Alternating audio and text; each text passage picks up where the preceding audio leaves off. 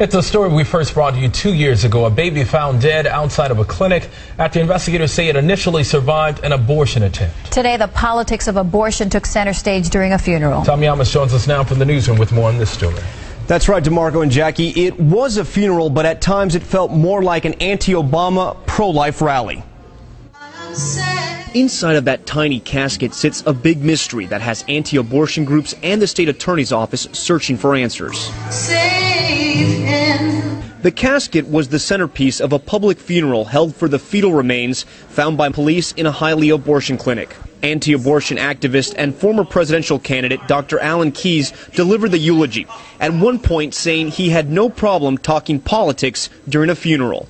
That the Lord didn't tell us to seek first the Democrat Party or the Republican Party. Didn't even tell us to seek first the American Constitution. He said to seek first the kingdom of God and His righteousness. The Reverend O'Neill Dozier pastors the Pompano Beach Church where the service was held. He used his time behind the pulpit to slam Senator Barack Obama. Stood up and argued and killed a bill that was designed to protect a baby born alive after a botched abortion. In response, the Obama campaign released this statement.